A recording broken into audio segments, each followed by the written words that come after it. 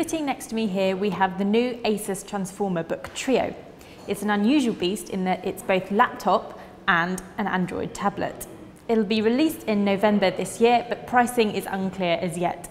Expect it to be at the expensive range though, maybe even around £1,000.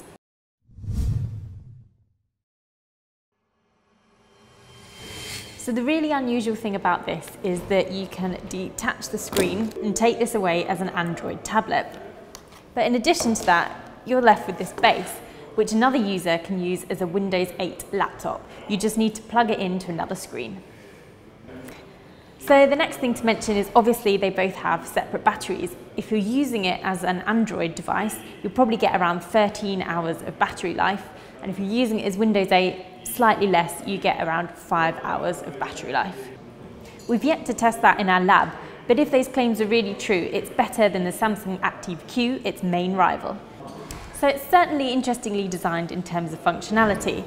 But the outward design, I'm not so convinced. The tablet is 700 grams, that's quite heavy for a standalone tablet. And then when we add it to the base, it becomes a very hefty 1.7 kilograms. Asus described this as a new breed, and it's certainly an intriguing concept.